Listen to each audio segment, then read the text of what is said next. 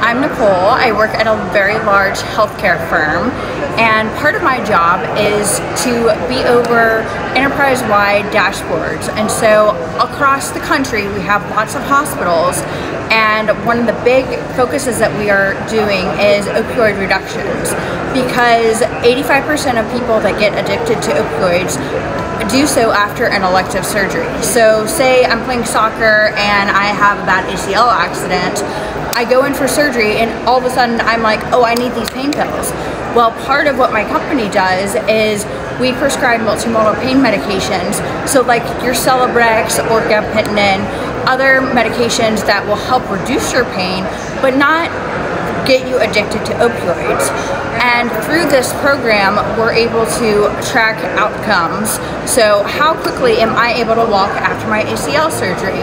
Or how much money did I save because I'm not staying in the hospital because I'm asking for opioids?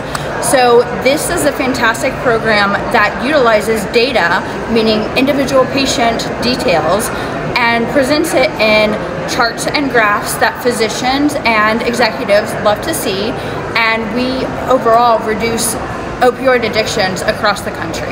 So my role as a healthcare clinical analyst actually started way back in the day when I was in high school and I was really good at math and science, and my dad's an engineer, and he's like, well, why don't you just be an engineer? And the Society of Women Engineers offered me a nice scholarship because of my scores in math and science. And all of a sudden I was like, oh my gosh, all this calculus is so hard for me. What do I want to do? Well, I'm still really good at math, but just not calculus. And so I wound up combining my technical acumen with healthcare acumen and becoming a clinical analyst. And I always knew that I was going to do something technical, math, science related, because honestly, I just wanted to make a lot of money.